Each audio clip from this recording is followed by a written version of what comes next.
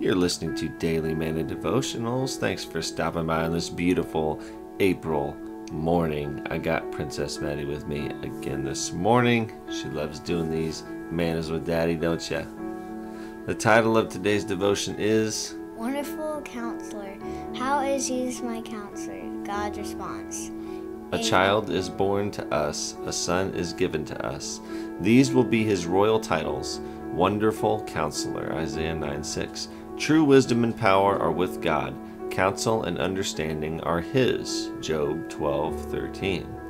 Who can know what the Lord is thinking? Who can give him counsel?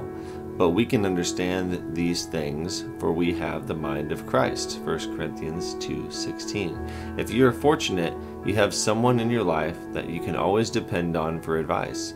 You are blessed when that person is not only wise and godly, but loving and caring as well, and always willing to give you as much as you need.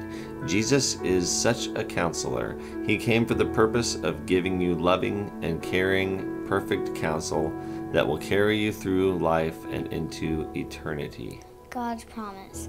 I will send you the counselor, the Spirit of the truth. He will come to you from the Father and will tell you all about me. John 15:26. This devotion comes out of For Men. Devotion by Tyndale. All right.